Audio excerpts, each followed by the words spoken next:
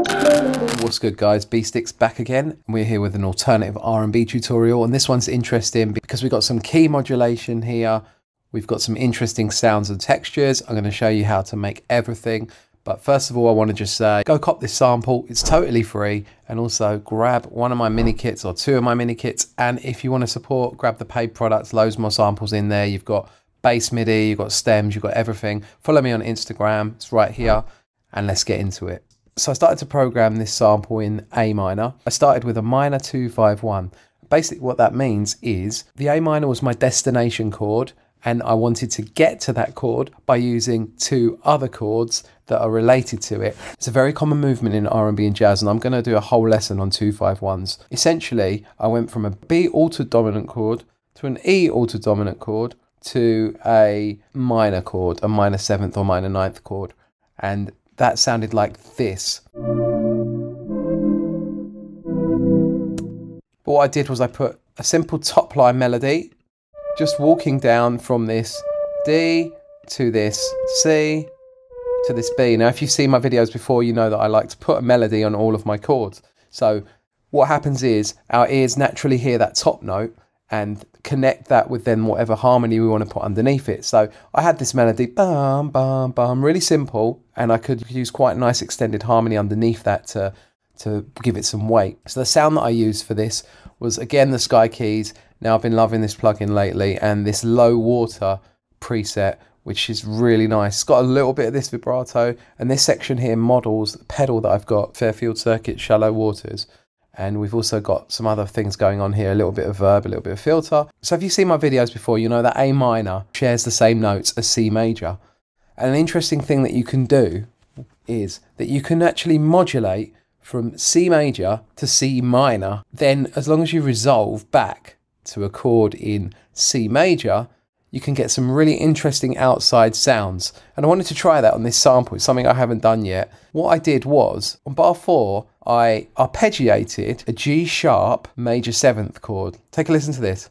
And then I actually programmed the G sharp major 7th chord right here. If I take my top line melody off again for these next 3 chords, I'll show you what I did. So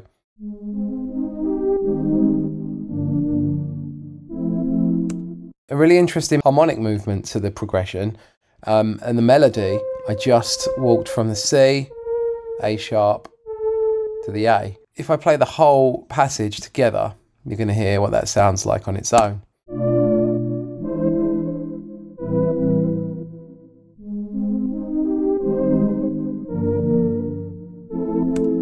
I resolved to this F major 7th here, which is back in the key of C major. So for a couple of bars, we go to C minor. So from bar 4 to bar 6, we go to C minor. And then just before bar 7, we go back to C major. That gives us really interesting harmonic movement in this sample, and everything else then back that up. So processing wise on that main patch, I kept it very simple. I just put on the wow control from Good Hertz with a little bit of this shape here to give it a little bit of pitch drift, and then an EQ, and that was it. No compression, no other effects. I know you've seen me load up the effects before, but I just really loved the sound of it as it was, and obviously there's a couple of effects already on the preset. So what I did next was I took that MIDI and I just brought it down. I added a shaper box. I went to this preset in the glitch section called Divine Wiggle Worms, and I turned off the drive, and I was left with this.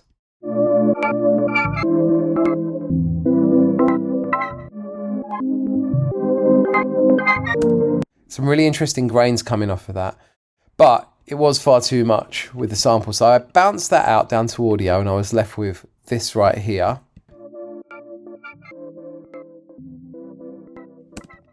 What I decided to do, instead of shaper boxing, maybe side chaining it, the first of all I EQ'd it because I wanted to take a lot of that information away. Then I added a compressor, and what I did with this compressor was I side chained the compressor to the main synth. And what that did was every time the main synth played,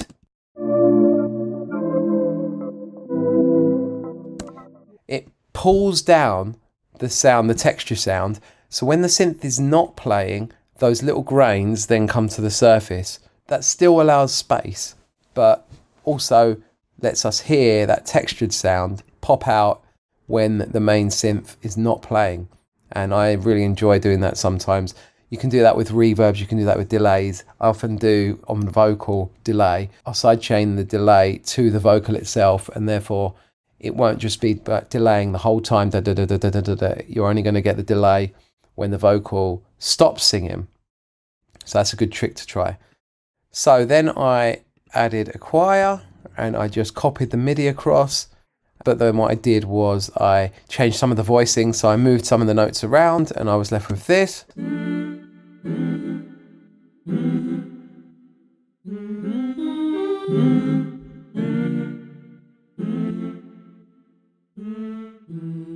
So nothing too exciting there, but I really liked how that sounded. I added some processing, reels and EQ, filtered a lot away there.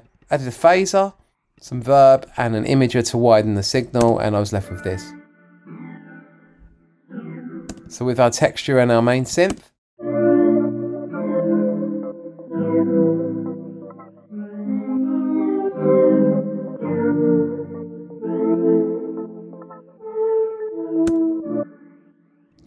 I then came to the bass. As always, I use my trusty Scarby Rickenbacker bass.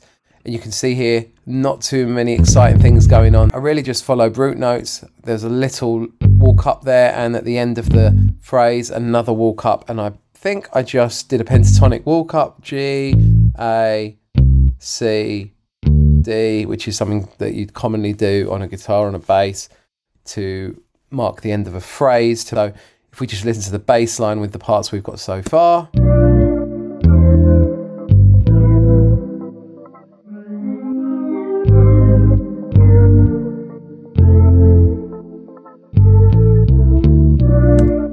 Next thing I did was I went for the Logic drummer track and I just put the percussionist on there. I wanted some rhythm to come in and I bounced that down. It's pretty simple, pretty straightforward. Sounded like this without any processing on it.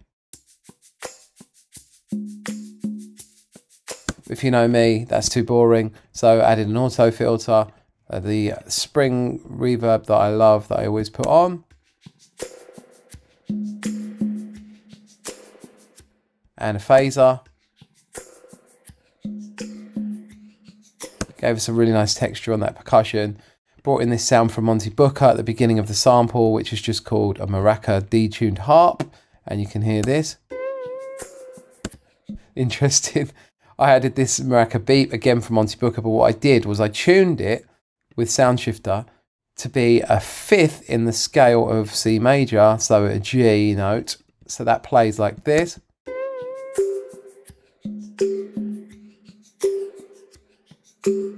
Some vinyl crackle added to that. With our instruments in now.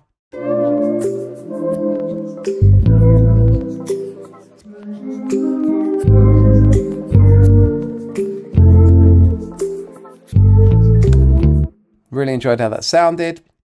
I went to my blooper pedal and I just ran some of the sounds through it and came out with these really, really cool textures that it is hard to really get this kind of texture without a guitar pedal, but check this out. Sounds like kind of a waterfall or something, but it's obviously got melodic content as well. And then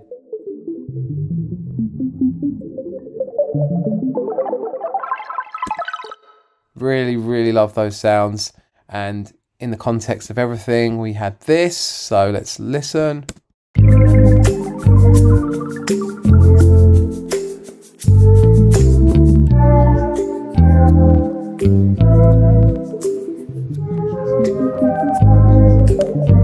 And it's all about placement, where you're going to put those textures to get maximum impact.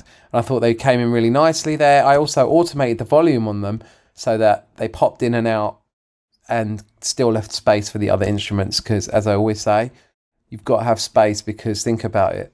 The producer's going to grab this, he's going to put drums on it, but there has to be space for vocals here still. And obviously when you use the stems, someone might just want to take this synth and just do what they want with that. They may just want to cut little pieces out of it. So just about giving people options here, okay? Now this sample had an A and B section. In the B section, I copied some of the MIDI across. I used this Labs piano, which I thought was the main sound, the soft piano here. So if we just listen to that. I left the processing on, and all we've got here is this portal and the time traveler preset, which is in the grain synthesis bundle. I believe it's 8 Haze is one, and that adds some reverse echoes to the sound, really, and that sounds great there. So that was the main basis for the sound. I added our favorite Moog growler bass, which is from Omnisphere. Sounds like this. That simple sawtooth bass that you've heard a million times. The choir, which I think I left the same. I may have changed a couple of voicings on there. I put the vinyl crackle in as well.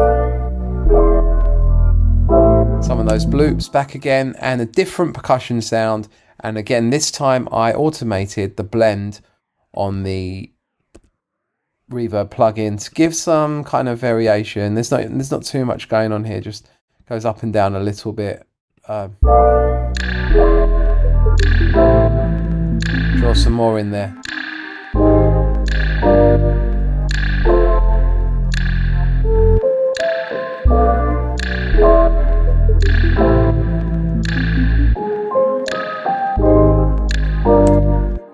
So again, simple, just a couple of layers there. And I added a little bit of arcade vocals that I just buried really low in the mix. I did originally put vocals here where the sample changes to C minor, but I decided that they were a bit too much. So I just wanted to keep that element of space, which I feel, as I said, I can't stress enough, really important. So I processed these with that auto filter again, and that just brings them in and out, gives a really nice effect. A lot of EQing, just getting rid of a lot of mud, some limiting on there just to limit the volume. Some reverb in the mix.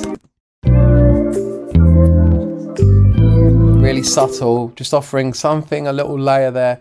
You can tell there's a vocal, but you can't make out what they're saying, and it just adds to the whole texture and ethereal ambient nature of the sample. And then my usual mastering chain with the sound shifter, and if I engage that, you'll see that we get that. We're back down to G minor. Thanks for watching. Go cop the sample, and I'll catch you on the next video.